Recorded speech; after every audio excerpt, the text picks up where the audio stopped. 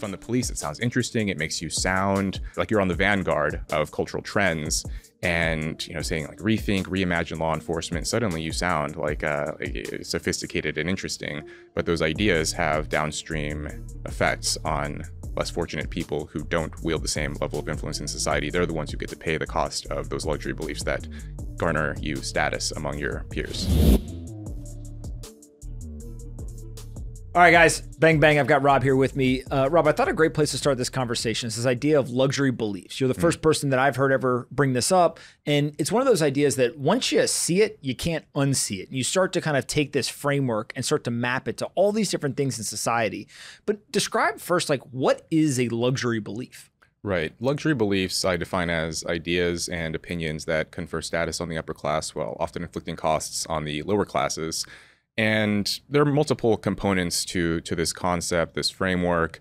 We can. I'll sort of give a summary of the idea and the pieces, and then we jump into questions. And so essentially, historically, the upper strata of society have always found ways to stand out, to distinguish themselves.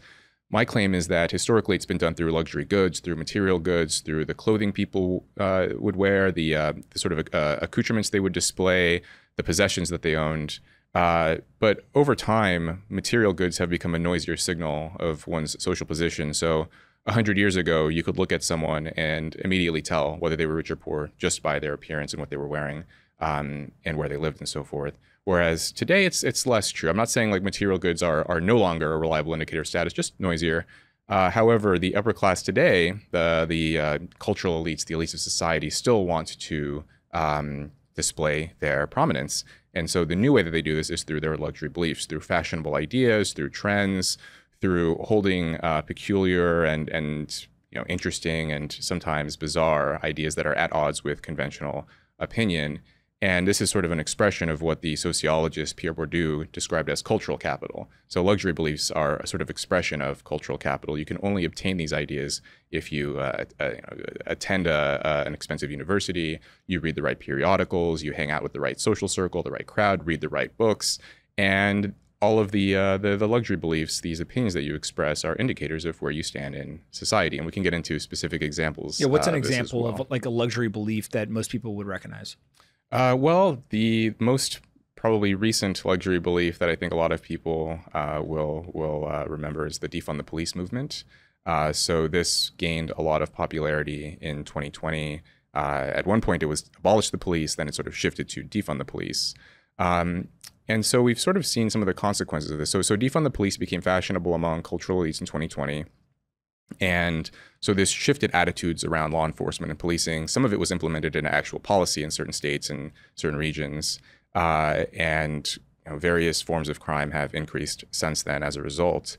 But there was a popular, there was a YouGov survey in 2020, which asked a representative sample of Americans, do you want to defund the police, essentially? And the group that was the most supportive of defunding the police, if you break down by income, the highest income category, they were the most supportive by far of defunding the police relative to the middle and lower income categories. Also relatedly, I think this was actually in Minneapolis, white residents of Minneapolis were more supportive of defunding the police than black residents. And so this is an example. Defund the police, it sounds interesting. It makes you sound like you sort of like you're on the vanguard of cultural trends. And saying like rethink, reimagine law enforcement, suddenly you sound like sophisticated and interesting. But those ideas have downstream effects on less fortunate people who don't wield the same level of influence in society. They're the ones who get to pay the cost of those luxury beliefs that garner you status among your peers. So when people watch, like, I'll call it like an old school movie or a movie that, kind of about some point in history, I think a lot about like the aristocracy, right? And like these people who were above something that everyone else did, right? And what I think I've learned from you, which is really interesting, is like some of these ideas can morph. They can actually be widely accepted in one portion of, income distribution. And then those people can actually turn on the idea. And I think Hamilton is something that you use as an example. Maybe you can kind of describe like a luxury belief is not just something that is like a static thing. It can actually morph and evolve over time. And the wealthiest people can actually turn on themselves in some weird way. Yeah. It's sort of dynamic. I draw an analogy to fashion, where once like a fur coat may become very popular for that season, but once enough people wear it, it sort of loses its status, its legitimacy as a sort of a marker of status. So an example I've given is actually with Canada Goose jackets. So when I was an undergrad at Yale, a few years ago, after the Canada Goose jacket was very popular in, say, like the mid 2010s. And then once you were able to get them at discount prices and at outlet stores and so on, suddenly you don't really see that many Canada Goose jackets on elite college campuses anymore. And so the idea is dynamic. The Hamilton idea. I wrote about this in an op-ed in the Wall Street Journal a couple of years ago, which was that, so when Hamilton first came out in 2015, tickets were inordinately expensive. Only a select few could even get tickets to get access to be able to see this show. And the cultural elites loved it. It was sort of everywhere. Everyone was talking about it. And if you had seen Hamilton, this was like a big deal. Like, wow, you saw Hamilton. Wow. And I remember, this is 2015. I looked up tickets, and they were way outside of my budget as a veteran in college on the GI Bill. Just I wasn't gonna be able to get a ticket for that.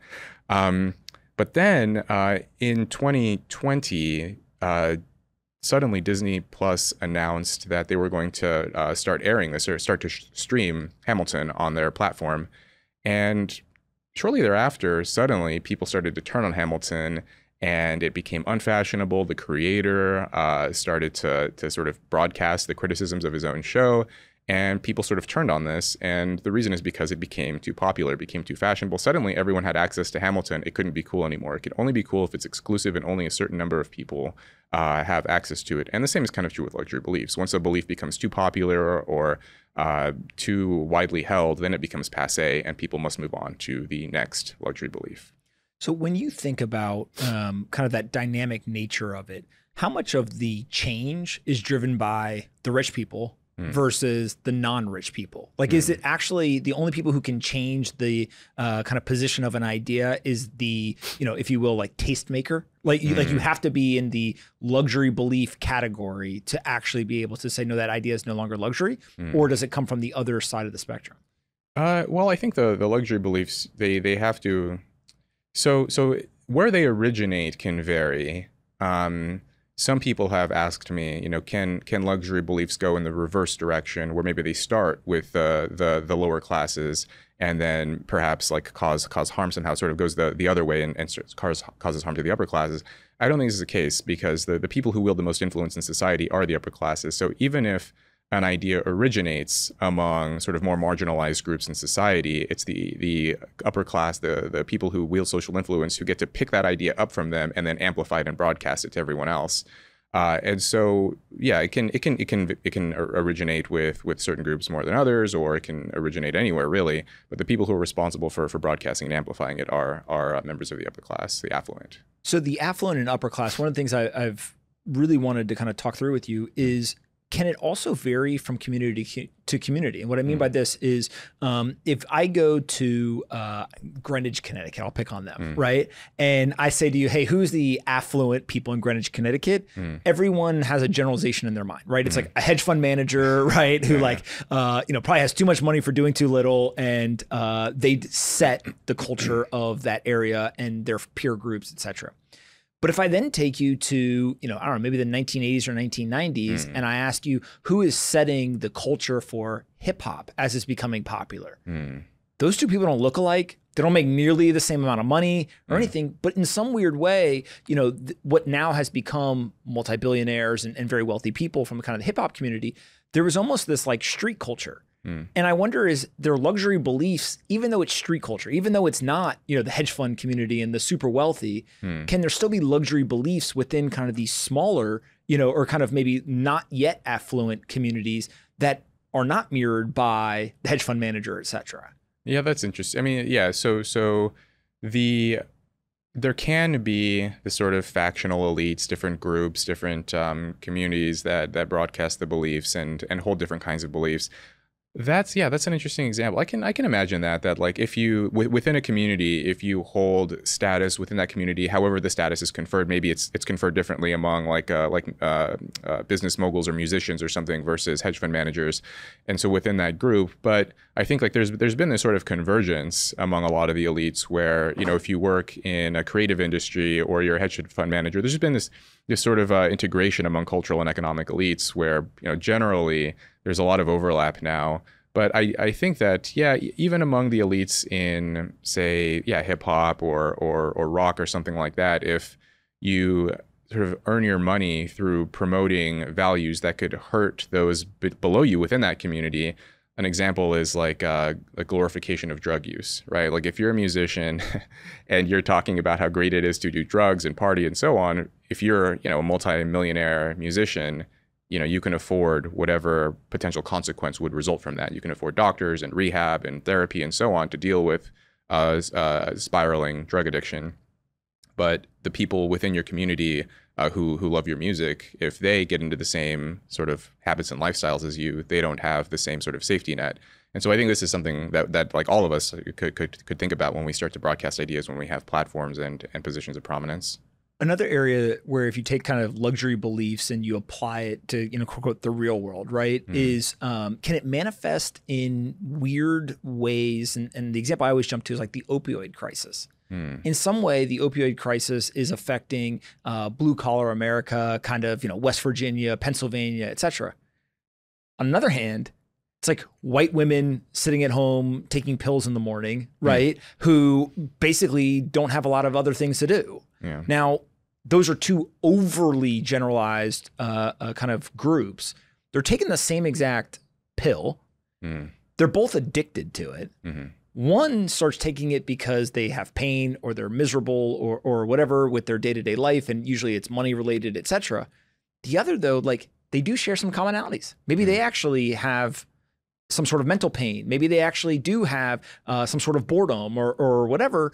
It may not be money driven, but they're taking that same pill. And like, is there some sort of stratification or like luxury belief that's manifesting itself in something like the opioid crisis?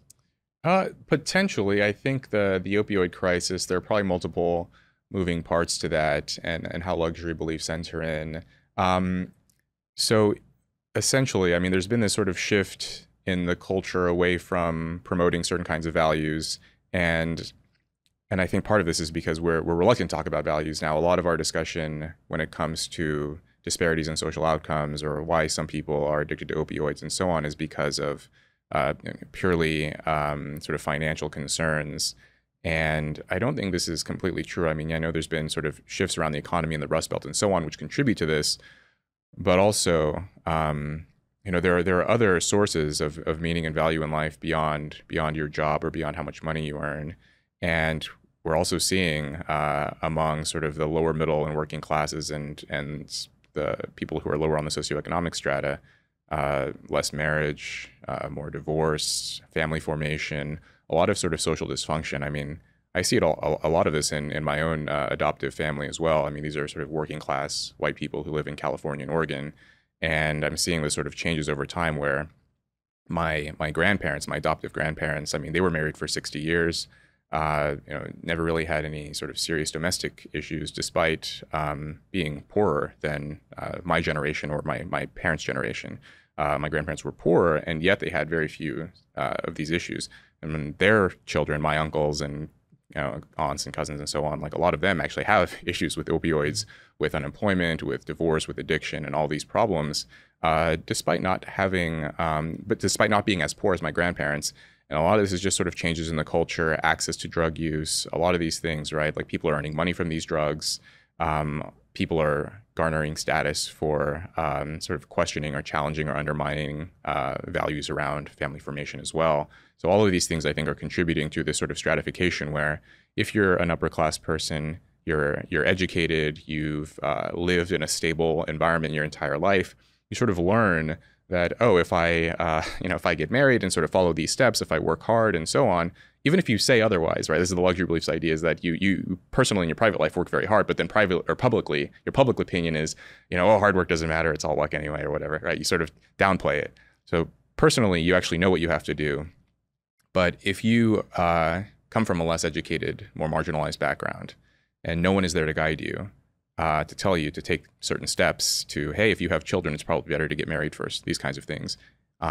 Even if you know it, to have it reinforced repeatedly by the people around you, the way that you might in an upper middle class neighborhood, that can have long-term detrimental consequences. And so this is why I think we see a lot of sort of single parenthood, a lot of addiction, and a lot of other social ills in these communities. I've said before that a lot of society's problems, not all, but a lot of them would be drastically improved and or solved if we just had better parents, right? Yeah. And you kind of look around and there's people in the news every single day that do stuff and you're kind of just like, where are their parents? Right. And it's much easier to kind of come to that conclusion when it's a young person, right, than let's say a 30 or 40-year-old person. But there is this element of values. And so Clayton Christensen is very well known for The Innovator's Dilemma, but he also wrote this book, How Will You Measure Your Life? Great book. And in it, he talks about, there's an entire generation of people who are basically outsourcing the raising of their children. So again, probably a luxury belief or related, if you have access to money and you want to put other things in front of spending time with your child. People are like, oh, I would never do that. Well, you may put them in school for certain reasons. You may use in the example of like you keep them in sports because it keeps them constantly doing things and it frees up your time to go do something else. Yeah. You are outsourcing to some degree, even if a small degree, the raising of your children. And he says, be careful. Doesn't say don't do it, but be careful because you are outsourcing the instillment of the values of your child. Yeah. And so what's fascinating to me is like this idea of values. I think a lot of people would just say like, oh, there's been a degradation of religion in America. And so if religion goes down, that's really tied to values and kind of those being reinforced. But I don't know if that's necessarily true, one. And then I guess also, are there societies around the world that we could learn from where whether they have high degree of religion adoption or not, values have stayed, kind of a core part of the culture, even in the modern world with the internet and kind of all the things that Americans have access to, but values still persist and they don't seem to have the same problems that we have here? Or is it an international kind of issue? Yeah, it's a good point. To the earlier thing you said about raising kids and outsourcing it, I think like even the values issue is important, but then also I think like it's still a question in terms of how outsourcing kids and having someone else raise them will have not just consequences for what values they hold, but then also sort of their development and self-concept and these kinds of things. A friend of mine, the author Mary Harrington, had pointed out to me the other day, she and I were talking, and she suggested that a lot of the kind of concerns around safety in our culture is due to this sort of hiring of nannies and other people and so on. And her reasoning is basically that if you're a parent and I know you have a young child, and you're walking with your child and they're playing on the monkey bars, they're doing something a little bit dangerous or reckless, you're there to monitor them and you'll maybe allow them to take a little bit of risk. But if you're a babysitter or a nanny or a maid, you're not going to let the kid ever do anything dangerous because you're liable for it, right? You're going to be making sure they never do anything dangerous ever. And if the kid grows up that way, anytime they might do something a bit reckless and the nanny immediately interferes, then suddenly concerns about safety take on greater import, right? And so this is, I think, something that at least for me, I found that to be intriguing. Is basically there's a coddling of the individual, right, not necessarily just a society thing. It's because the direct manager of the child essentially is covering their ass. Yeah, exactly. Which is it's rational and reasonable from the nanny's perspective to not let the kid do anything dangerous. But long term, if a kid grows up that way, this may have unforeseen consequences, and maybe we're seeing some of those consequences now among sort of upper middle class young people. And so the question of values, yeah, I think those two things kind of they correlate, but I think they can be separable. I mean, they're like the secularization of Western societies. I think we can see that maybe there was like the morality tied to religion in some way, but then there are other cultures in Asia, for example, like in Singapore, they seem to have pretty strong values despite not being especially religious. Japan as well. I think some of the Asian cultures, there may be a sort of a counterpoint that you don't necessarily have to have strong religion in order to have good social values, but those are very different cultures than the West, right? I mean, it's possible that some cultures actually need religion more than others in order to flourish, and for people who are less fortunate to have those cultural guardrails around them. So yeah, I don't necessarily think religion is required, but if we're not going to have it, it would be, I think, important. One message I would have with these luxury beliefs is that if you wield any kind of influence in society to really consider like what consequences your broadcasting of certain beliefs and opinions and ideas will have, and to consider like, you know, maybe beyond a lot of elites, they want to have conversations around money, and the way that they think is best to help the marginalized and poor and so on, the dispossessed, is to just give them more money, to redistribute money. I'm not opposed to economic or financial assistance. I think that, and it's you know, by and large, that's actually a good thing. But there are other ways to lead a flourishing life, in addition to promoting sort of economic assistance, to also sort of share values that you know can reliably lead to a flourishing life as well. I mentioned some of them earlier. Things like hard work, things like marriage, things like you know, putting others' needs before your own. A lot of the values that a lot of upper and upper middle class people practice in their everyday lives, they're just very reluctant to say publicly. And often, and sometimes I don't blame them. I mean, you and I talked earlier that if you say these things publicly, people will criticize you for them.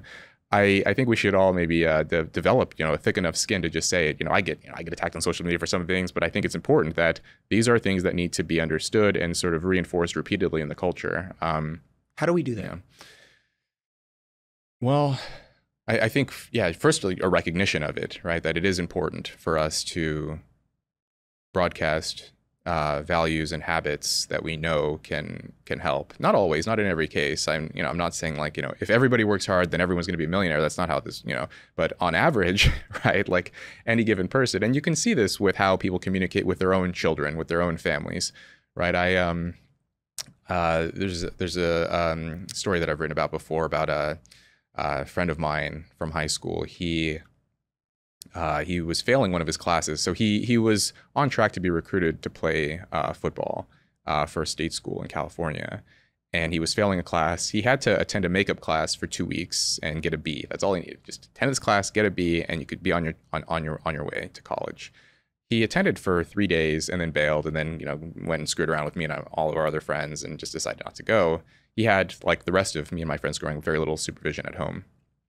I told this story to one of my classmates at Cambridge, and her response was interesting to me. She said like, well, if that's like what your friend wanted to do and that's who he was, like maybe it's okay. Like maybe he shouldn't have, you know, maybe he wasn't like destined to go to college. Maybe that's not, college wasn't for him. And I said, okay, if that was your son, what would you have done?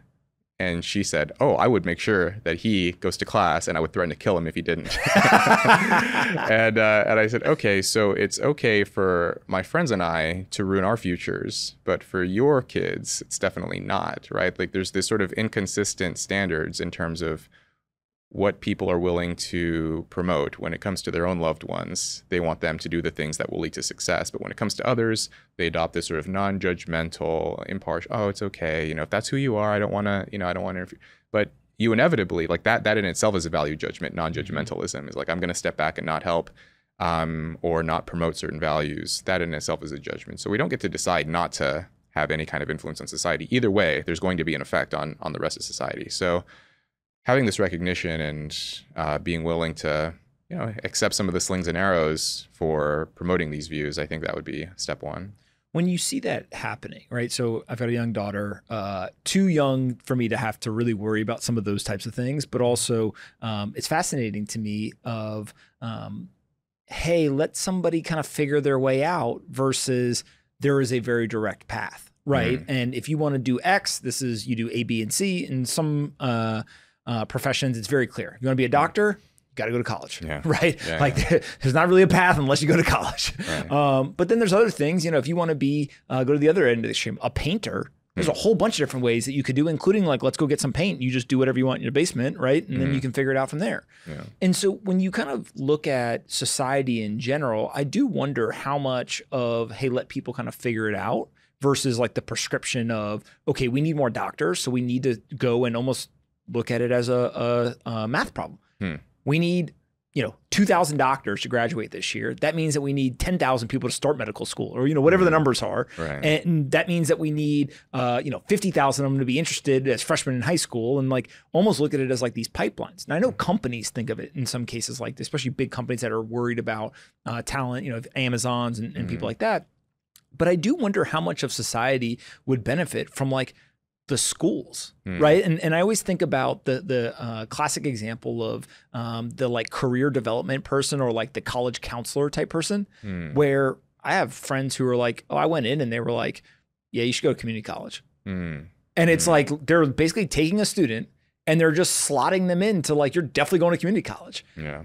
And someone along the way was like, hey man, you can go to a 4-year university, or like you can do this or this, and like showed them possibility rather than just like kind of the deterministic path of a college counselor. Yeah. Yeah. And so like, man, how important is that person's role, right? Yeah. But also like what they're saying to these kids and how much it can really kind of influence what they end up becoming in their life. Yeah. Yeah. No. I think that having mentors, having people who can sort of spot potential and to promote it and cultivate it, and also just like sometimes kids aren't even aware that they have it. I mean, when I was in school, a lot of teachers would sort of point it out to me, and I think in the moment I resisted it and wouldn't take it seriously, but it would remain in my mind. Like it did sort of change my self-concept and my image of myself after a while. But I think like those two things, like having mentors, having, you know, guidance counselors, teachers, other adults along the way pointed out, that's important. But then also like the family issue is important too, because at least for me and a lot of my friends,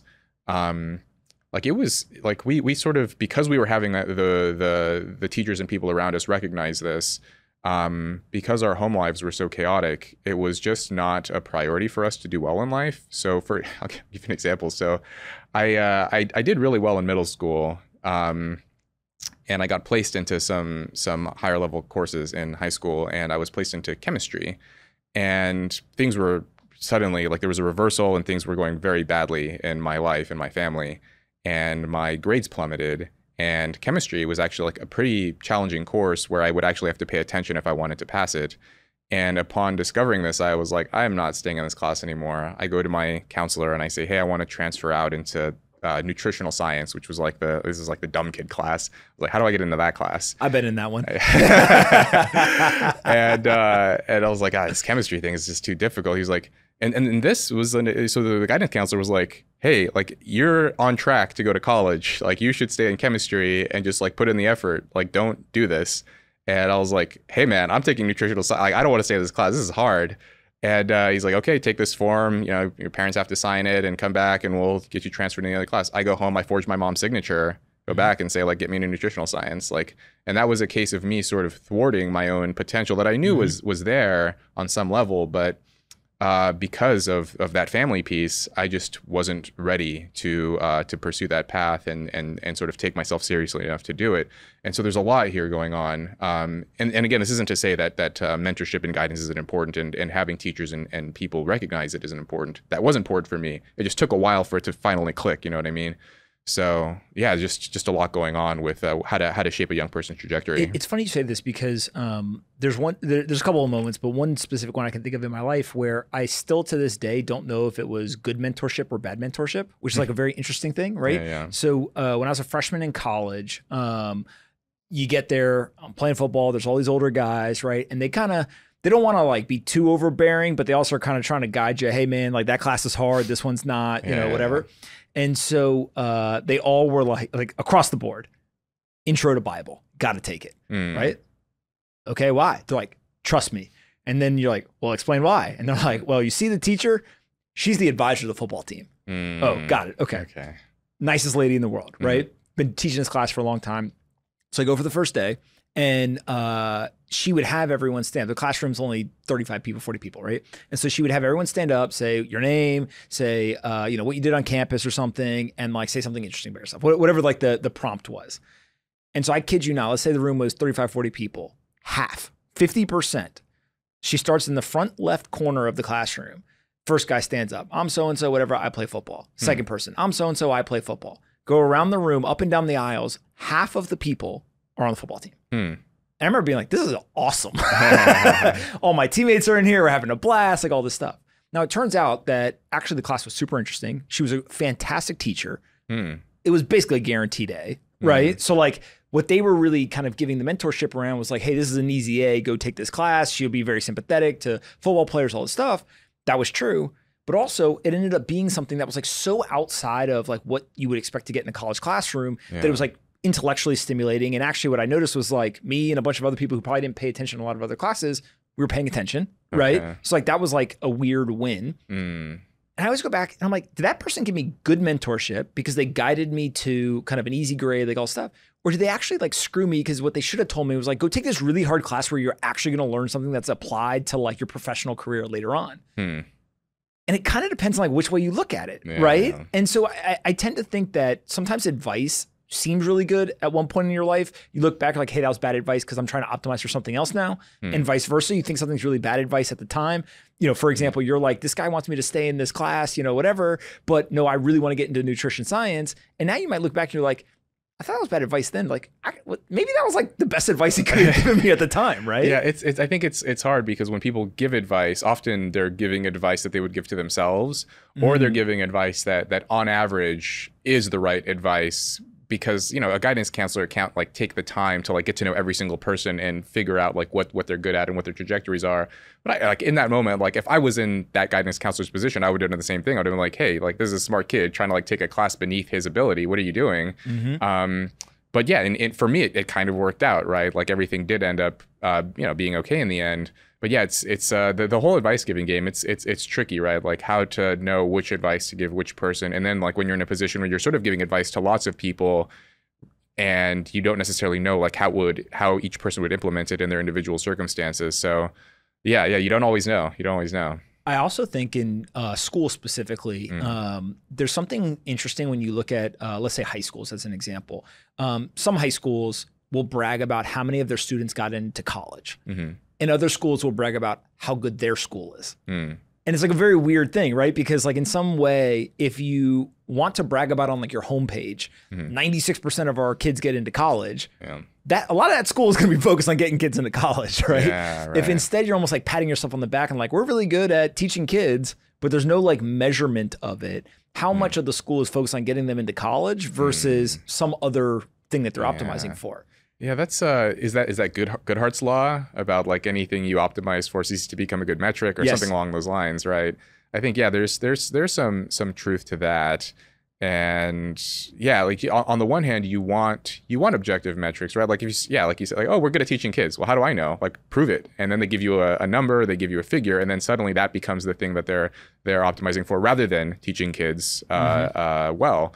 So yeah, I think that can be tricky too, like how to balance those two things. That's sort of that holistic approach of like ensuring they're learning, but then not optimizing for the wrong thing, or getting people to sort of hack those numbers, which a lot of these elite universities do this. Like I remember when I applied for college and I saw on the homepage it was something like 98% of our students graduate, right? 98% graduation rate. And I was like, this is unreal. Like, you know, because I'd gone to night classes at a community college before. Like I was, you know, like I just knew that like there's a lot of dropouts and a lot of like, you know, a lot of other colleges. And so when I saw 90%, I'm like, this is what. And then I get there, you know, I get to Yale for undergrad.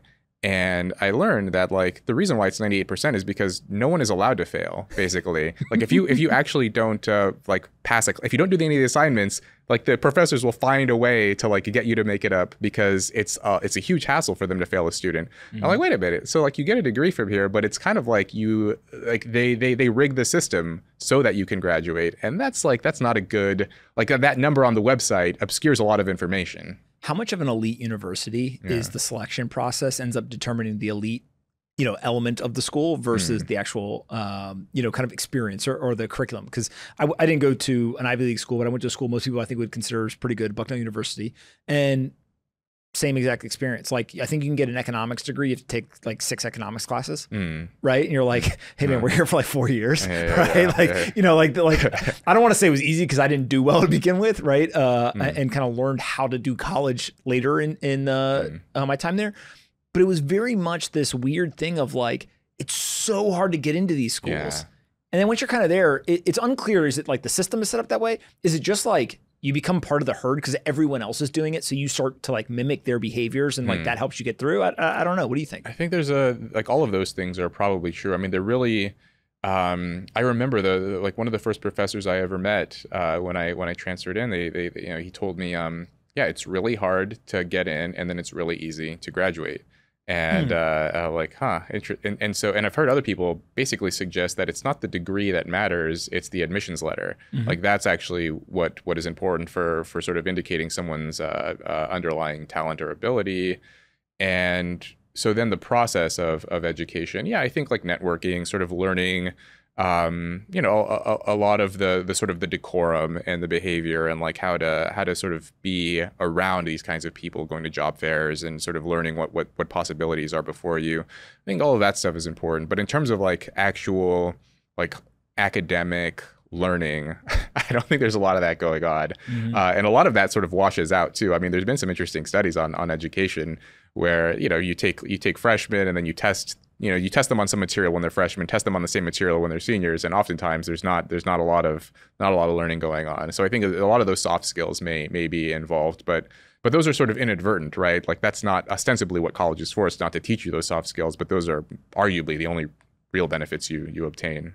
Social connections. You were in the military first and then went to college. Right. So just by that alone, you had to be older than most of the people that you were going to class with as an undergraduate. What was that experience like? And was that a thing that helped you, or was that maybe something that you felt like was a setback? It's a good question. It probably helped me in that when I was 17 or 18, I wasn't ready or disciplined enough to have been a good student on my own. Like military taught me basically like how to be self-disciplined, how to stick to good habits, how to be punctual. I mean, I was such a mess when I was a teenager, man. And so, you know, having that structure around me and sort of inculcated within me by the time I got to college when I was 25, and I was 7 years older officially, but I felt like I was 10 plus years older because like the military ages you. And it is a different kind of life where you're actually like a full-fledged adult, right? And now you're with 18-year-olds who are kind of like a residential campus is basically like high school for another 4 years. And so they really seem so young to me, like the ways they thought about the world. And plus there were all these sort of cultural and class differences as well between me and them. So initially I did my best to sort of fit in and to try to, I don't know if fit in is the right word, but like try to like bridge divides and try to like take an interest and make friends and so on. And it worked initially, but then yeah, a lot of the sort of the class and cultural divides became so apparent, especially like, you know, once I learned about like how much sort of activism and how much, you know, at that point, cancel culture didn't yet exist, but it was starting, and I was seeing students trying to get professors fired, trying to ostracize students, trying to pressure the president and the administration to bend to this and that demand, and seeing students claim that, you know, they were in danger or that words were violence or harmful when I had spent, you know, my early life living in like poor and working class communities. I lived in foster homes. I was in the military, and now I'm in one of the like probably the safest and cleanest and nicest places I'd ever been. And now I'm seeing the children of millionaires say they felt unsafe at this, you know, fancy rich college. And I'm like, what is happening here? And so that kind of, you know, it was exasperating to see all of that. And that was like my introduction to what that was like. And that's why I've, you know, this sort of, all of these experiences informed this luxury beliefs idea of like, this is where it all came from. So this is fascinating to me because take random student says that they feel unsafe. Do you believe that they actually thought they were unsafe? And the reason why I ask that is like, how much of it is, if you've never been exposed to any of those other situations, like this actually may be the most unsafe thing that you've ever done. But going back to the idea of like the nanny is constantly coddling you, right? Like living on your own is unsafe, yeah. Right? Like you've never had to experience anything in the world. Now all of a sudden somebody says something mean to you. Like it's literally, they might as well shoot you. Like it's the worst thing that ever happened to you. Or do you think it's just complete bullshit? I think it's both. I think that there are true believers who like legitimately feel some kind of anxiety or panic when they're challenged on their views, or when they hear something that they disagree with. It really feels like an existential crisis to them that someone could challenge that. And And then I think there are a lot of others who are sort of cynical, they're duplicitous, like they understand that playing the game. Yeah, they know that if they use certain buzzwords that their odds of gaining some kind of advantage increase. And I would say like that's probably like the numerical minority, maybe 20-30% of people think that way. I would think like the vast majority, like when they say they feel unsafe, they literally feel like, oh, like I feel physically uncomfortable, and they equate that with a sense of danger. Maybe because they've never experienced any kind of hardship before. I mean, I think even things like physical soreness or injury. I mean, interestingly, like a lot of the people that I got along with were like, well, other veterans or like athletes or people who had summer jobs. You know, these like students who had those kinds of experiences were like they were physical in some way before they spent. You know, now they're on a campus and they're spending a lot of time in a classroom. Someone who like understands like that physical part of life, that like actually pain and suffering and danger, like, you know, it's an actual like physical embodied thing.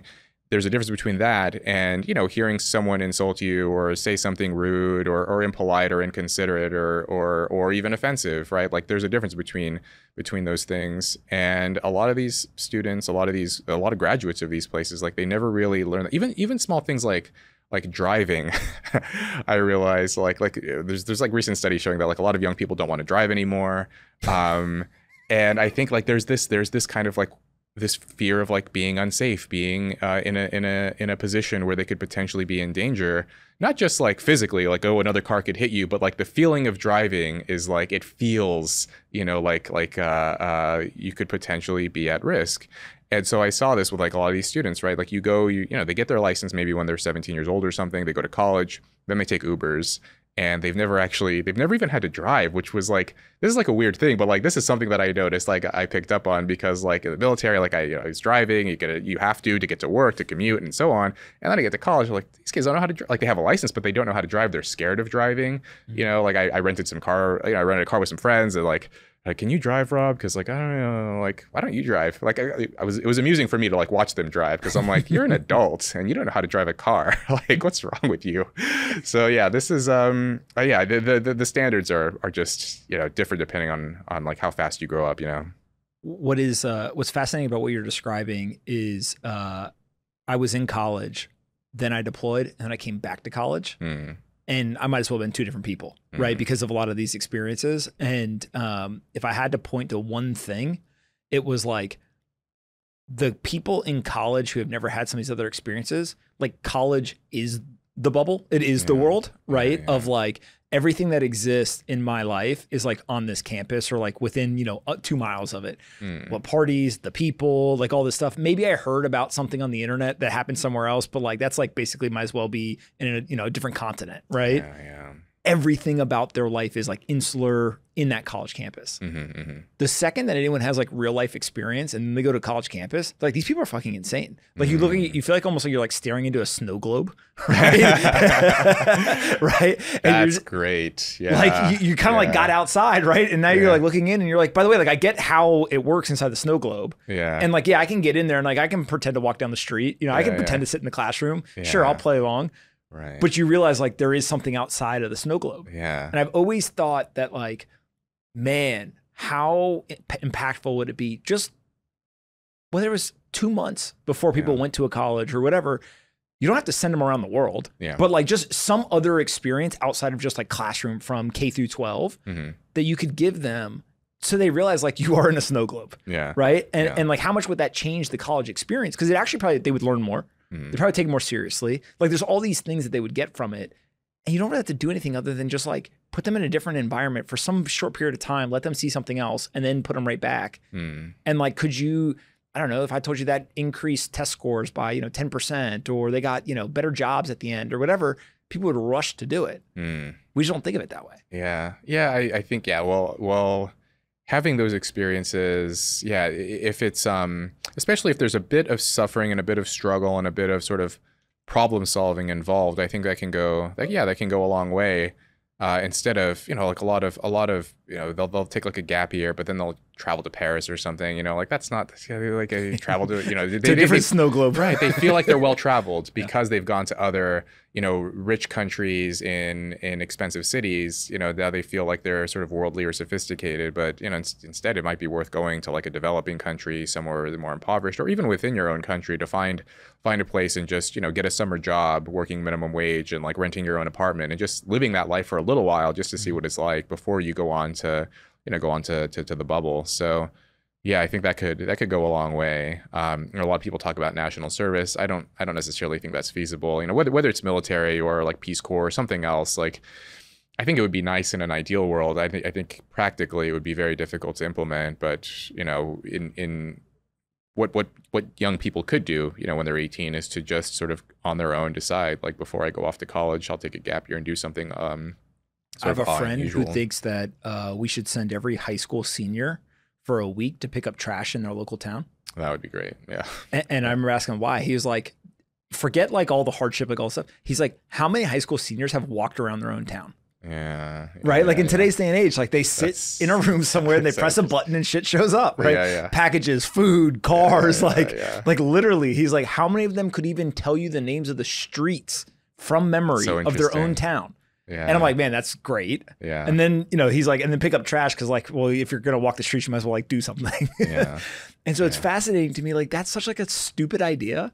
Yeah. But like, yeah, actually, I bet you most high school seniors probably have not walked around miles of their local town and could name the streets. Yeah, I think that's interesting that this is kind of a new phenomenon that like now they don't know the names of the streets or even traveled much further than you know, a few blocks within their neighborhood. I think also having that sort of having those difficult experiences, struggling a little bit, and sort of building up those inner reserves of stamina can be important too. I watched this TikTok video a few weeks ago of this kid or this young army recruit going around his bunk, and he was asking these other guys, hey Jones, if you could talk to your recruiter right now, what would you tell him? And all these, you know, these are like 18, 19-year-olds, and they're like, you know, I'd say fuck you, or like I hate you, or why did you do this to me, and so on. And I'm watching this and I'm like, man, like other young people are going to watch this and they're going to think like, oh, the military sucks, blah, blah, blah. Maybe I'm not going to join. Or if they were going to join, maybe this is going to change their mind. But the thing is, like, in the moment, it does suck. Like, as I watched this, I had these memories of like, yeah, like I know how they feel. Like, that's awful. Like, because you know, your recruiter tells you one thing and then things kind of go differently. They do push-ups in the sand. Yeah, exactly. And, but like for the rest of my life, at least, like as I think back, and I talked to other guys about this, maybe you've had this experience too, where like you can look back on that, like I went through that and I feel stronger now. And I know that like I can handle other challenges now as a result of those experiences. Or like however much life sucks now, at least like, you know, I didn't pull like 2 all-nighters and now they're making me run 10 miles or something like that, right? Now now you know what you're capable of. You sort of know where the edges of your strengths are. But in the moment, right, like, yes, it sucks. And I think we sort of, you know, culture is sort of going in this direction where like no one should ever feel any discomfort. No one should suffer any more than they have to. Like no one should do anything they don't have to do and so on. And there's some truth to that. But when you're young, I think it's important to sort of test yourself a little bit. And it's important to struggle a bit as well. I mean, you know, thinking about like all the difficult things that I did as a kid and like now, like, I'll give you an example. So I had a teacher in high school, and I always remember this. Like, even when I was young, there was something that clicked for me. I had a teacher in high school who worked at a lumber mill before he became a teacher. And so I remember one day in class, I was like, I don't know, maybe 15, 16 years old. One of the students asked him, is it hard being a teacher? And he responded like, no, like, yes, is it hard work being a teacher? And then the teacher was like, that's not hard work being a teacher. He's like, I'm sitting here sipping coffee, reading books with you guys in an air-conditioned building. He's like, I used to work at a lumber mill. He's like, backbreaking work, you know, 10 hours a day, sunburned, like, you know, just sweating. Like, you couldn't sit down. You couldn't even, he was like telling us, we couldn't even talk. Like, sometimes I talked to the manager would be like, hey, no talking, you know, back to work, like that kind of job, right? And now you're a teacher, no one controls you. He's like, and so like he understood, right? Like how fortunate his life is now. And so now, like, you know, when you go from like that kind of physical labor to like working a more sort of white collar, sedentary job, you understand like how lucky you are, right? How many of your college friends are like your high school friends? or were they very different? They're so different, man. I just had lunch with a friend of mine from college. So I was just on the West Coast, visiting, and a friend of mine, one of my oldest friends, I lived with him my senior year of high school, and he caught me up on what was going on with our high school friends, and So talk. Yeah. One of those like, hey, what's going on with people? What's going on with so and so? What happened to him? And like, so I had 5 close friends in high school. So there were 6 of us.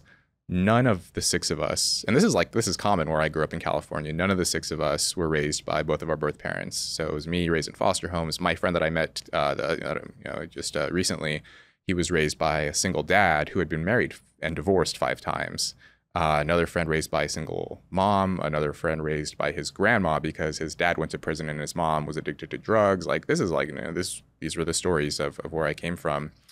And so my friend is telling me about, all these guys we went to high school with. And like, one of them recently went back to prison. The other one recently reconnected with his dad. So he grew up his whole life never knowing his dad, right? His dad contacts him out of the blue on Facebook. And was like, hey, son, I want to meet with you. They go to meet at a restaurant. And my friend, my old, we haven't talked in a few years, but he's talking to this. He's like, where, like, what? You've been gone my whole life. Now you want to like re-enter and be my dad? This is ridiculous. And they talked for a little while, and it seemed like it wasn't going in a good direction. And then suddenly they're doing cocaine in the bathroom together, right? Like the dad thought that like the way to get his son back, my friend, back into his life was to bust out the drugs because he knew my friend. Like they'd both been, involved with drugs before. And so like those are the, that's, you know what I mean? Like these kind of crazy like a stories. father-son ripping a line. Right, exactly. They'll like literally they're at a Jeez. diner ripping a line, doing cocaine together. And like that was the kind of guy he was, which is kind of unsurprising because he'd not been in my friend's life. And so that's who he was. And yeah, other friends, just sort of menial jobs, like this friend that I met had like sort of the best life out of the 6 of us because he joined the Air Force like I did. And now he's sort of in this holding pattern, taking 1 class at a time at community college, working part-time at a restaurant. Like his life is like okay. But yeah, that's sort of, and then my college friends, right? Like completely different. Guys working at hedge funds, guys working in consultancies, tech, like just wildly also different. ripping lines in the bathroom. right. But that's Adderall, not cocaine. And so it's just I get this sense of whiplash, and I'm like it's still like this sort of a conflict for me of like how to do this, about like how to go back and still remain, to keep those ties going with my old friends because I don't want to lose that. But then to have these new friends, this new set of friends who I like too, and we get along for different reasons. But yeah, to sort of walk that tightrope. Who are you more comfortable talking with? That's a tough question. I'm comfortable talking with each group, more comfortable about different things. So with my high school friends, I'm more comfortable talking about like past mistakes and failures and, the stupid things that we did as kids and my concerns about some of the things I'm doing now and relationship stuff, family stuff, like personal issues. I'm more comfortable talking with my high school because we go back, right? Like they've known each other since we were kids, right? Well, they have context too. And with my college friends, I'm more comfortable talking with them about like successes and professional stuff and what my expectations are for the future, right? Like I tiptoe around those things with my high school friends because I know there's like our lives have gone in such completely different directions that it just feels weird to talk about like how well things have gone for me now, that I don't want to bring it up and it doesn't feel right to like if I'd rather not bring that up with them. This is very common, by the way. Yeah. I talk to tons and tons of my friends about, hey, how many of your friends at other points in your life, it doesn't have to just be, middle school or high school, could be your college friends, could be maybe at a first job or whatever, but just like, how many of them do you still talk to just about anything? Usually what I find is the more successful that people are, the lower the number ends up being. Yeah. And I used to think like, man, like that'd be horrible to like lose connection with these people. Like, did you get too good for them? Right. But then what you find if you really start to unpack and ask them is they're like, hey, the things that I talk about with my current friends, I can't talk about with my old friends. they won't understand, they don't get it, they, you know, all these different things. And so I have a friend who he's still very close with what I'll call his childhood friends. His group, I don't know, 8, 10 of them, whatever it is. And he's a very successful tech founder. He cannot talk about anything that he does on a day-to-day basis because they either, one, think of that he's like bragging, right? Or two, they're like, oh, the rich guy, like, right? Like they're giving him shit, but like there's an undertone of like, hey, you're different than us. And now this guy comes from a different country. So like all of his friends are still back in his home country. And so like there's even that, whatever. But I remember like really kind of unpacking it with him. And he's like, dude, he went and he met somebody who's like a well-known investor. And he's like, if I tell my friends that I did that, they will literally mock me either relentlessly or they will stop talking to me because they're going to think I'm an asshole. Yeah. And he's like, so I have to like have a new set of friends for this new point of my life that I can have these conversations with where like they also went and met that person, right? Like it's not, they won't even think twice that I bring it up. Yeah. And instead we can strategize about like maybe what to say in the meeting or what the takeaways were. Completely different, you know, kind of receptivity to the same exact event just based on where those people are in their life and when you knew them. It's very interesting. Yeah. That fear of, you know, your friends like thinking you're too good for them or something. I think a lot of people think that what happens in these kind of situations is, you know, a person becomes very successful and they think they're too good for the friends, and that's why they lose friends along the way. That's why, you know, as you climb upward, you have fewer and fewer of those friends from the old neighborhood. Often what happens is actually it's the people from the old neighborhood who sever ties with you because they feel jealous or they feel, you know, self-conscious, inadequate, something like, because we all came from the same place, but now one of us is doing better. And like it stings a little bit, and you don't necessarily want to remain in contact with that person because it reminds you of that. And I understand that, but yeah, I've lost friends. Like I've gone out of my way to try to retain ties, and some of these guys just don't want to, you know, they don't talk. And I don't think it's anything that I did to them. It's just they, you know, for whatever reason, they've decided to sever ties. And I think it's related to that reason of like being reminded. And so, do you think they knew when you guys were all in high school? Like, could you have picked who would be the like breakouts versus not? So the friend that I had just recently met with that I mentioned before. So I asked him, I was like, hey, what was your GPA when you graduated high school? He said it was 1.6. And I said, mine was 2.2. And so like 1.6 to 2. And I was like, did I have the highest GPA out of all of us with 2.2? That's a C- average. And my friend had like a D or a D+. And I'm like, and I was like, I don't, you know, some of these other friends I don't talk to, like, what was their GPA? But like, probably not, right? Because like if the variance is 1.6 to 2.2, like, I don't think you're going to be, the 2.2, he's on his way to great things. I don't think so. You know, I looked at my old report card recently, and somehow my high school offered a psychology class. I don't even remember taking it. I don't remember going, but I got a C- in it.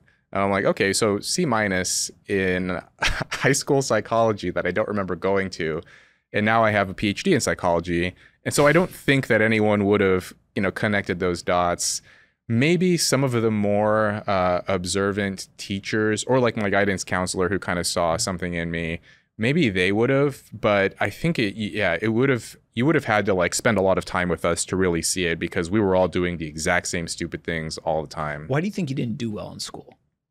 I mean, there were a lot of reasons. You know, I was living with so many different families, all the foster homes, like lack of supervision in you know, among you know, the adult figures in my life.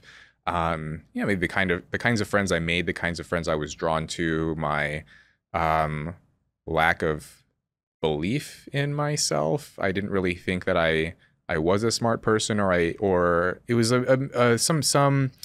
some conflict of like, I didn't want to believe I was smart, but then if I was smart, I didn't want to accept that, because then I would have had to raise my sights for myself, and I didn't want to do that. It was just easier for me to believe that I wasn't capable of it. Yeah, there was just a lot of like inner turmoil and conflict going on just from all of the sort of chaos and the trials of that period of my early life. And then it wasn't until I was in a stable place in the military where like I had predictability, I had structure, I had mentors that I could count on and rely on. And I had like I made friends in the military too, solid group of friends who'd had, the military was like the first time that I met people who like regularly referenced their mom and dad in the same sentence because they were married, and like, hey, I'm going to visit my mom and dad for Christmas. And I'm like, your mom and your dad in the same house, like together? Like, oh, that's nice. Like I'd meet them. I'd go to meet their families. And I'm like, it started to help me to recognize, like, I could have a life like this if I wanted. Like, I could, Did it seem form fake? a family that way. Like one of the things that I've always realized is I would go to people's houses, military wise, or just through the years in school and stuff. And I would be like, this seems like too perfect. I don't know. It was like this very weird thing where there's one person in particular, I don't want to say who they are, but I was in middle school and I remember I went and I slept over at his house, and we woke up in the morning and his mom was making crepes. And I'd never heard of a fucking crepe in my life. Yeah. And I remember being like, does your mom do this like every morning? And he was like, well, yeah, like on the weekends. And I remember being like, you guys don't eat like Pop-Tarts? Like she literally was there like pouring it and like doing the whole, and I just remember thinking to myself, like, this is wild. And I don't know, like for you, you've had such like this like tumultuous childhood to then go into that environment. Did it seem almost like too good to be true, or like fake, or what? Yeah. Well, now, yeah. I try not to dwell on it, actually.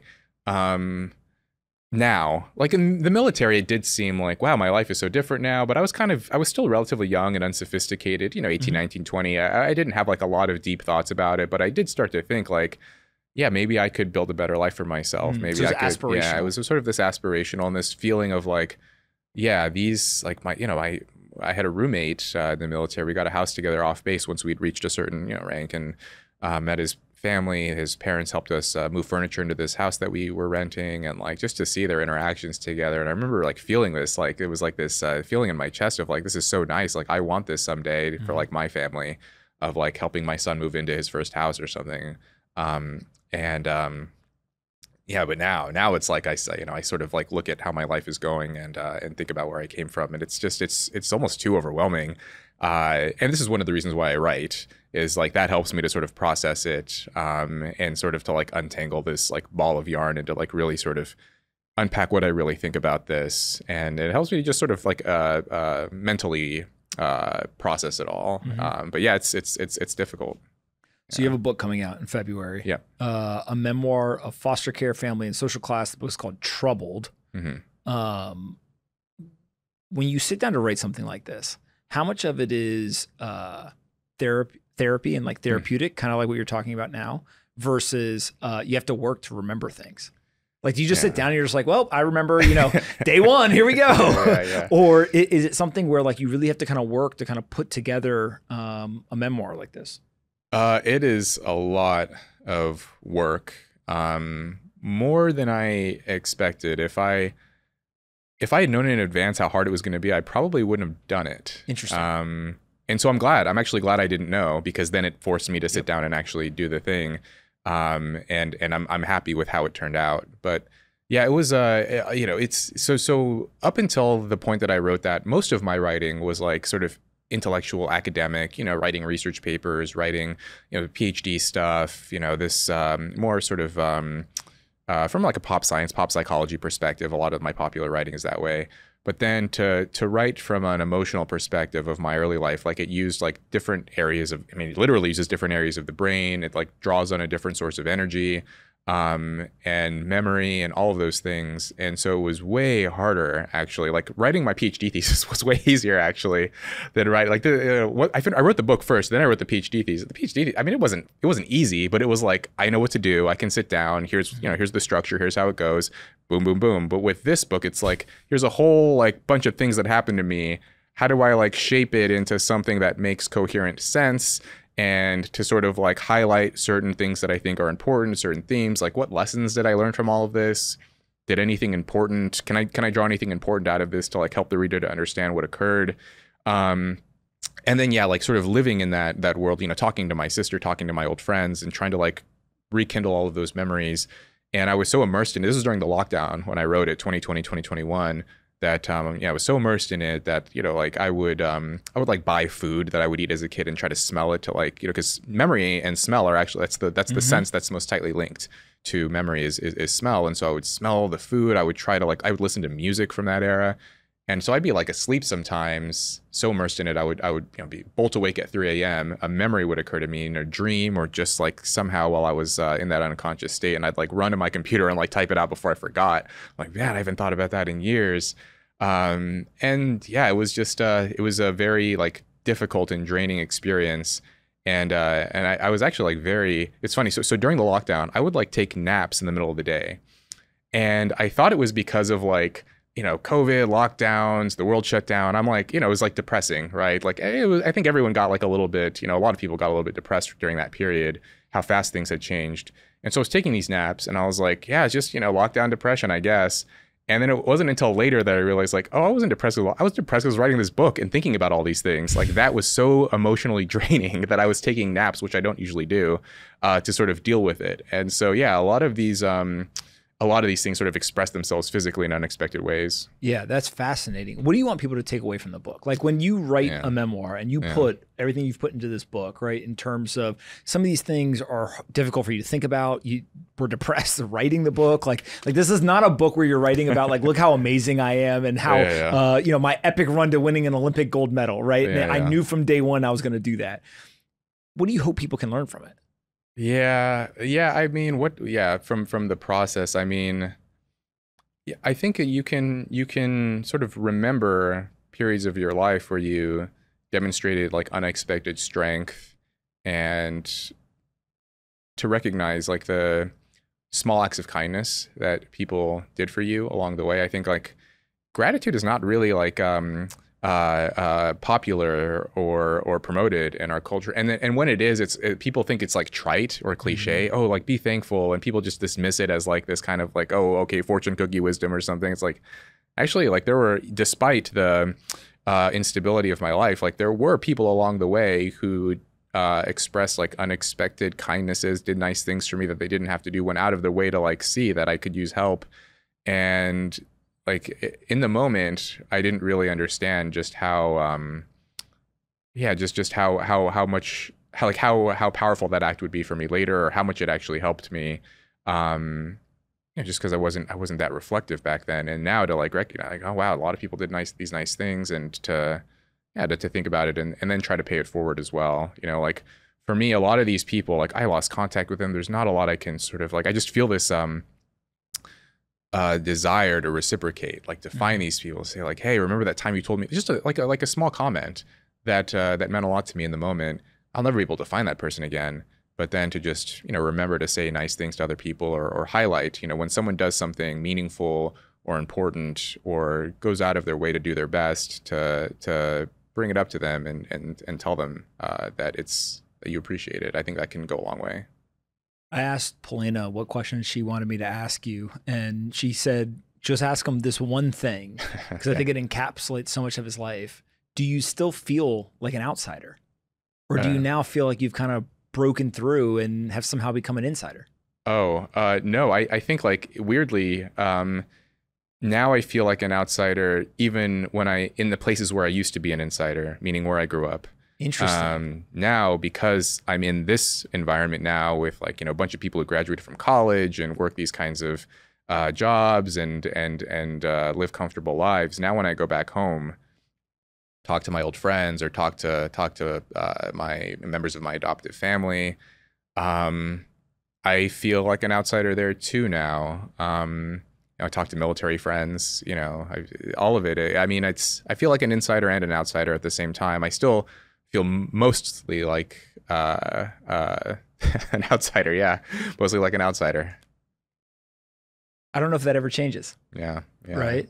But for those who are interested, the book Troubled, Rob Henderson, A Memoir of Foster Care, Family, and Social Class. It comes out in February. So I believe you can now go Amazon, everywhere else, and pre-order it.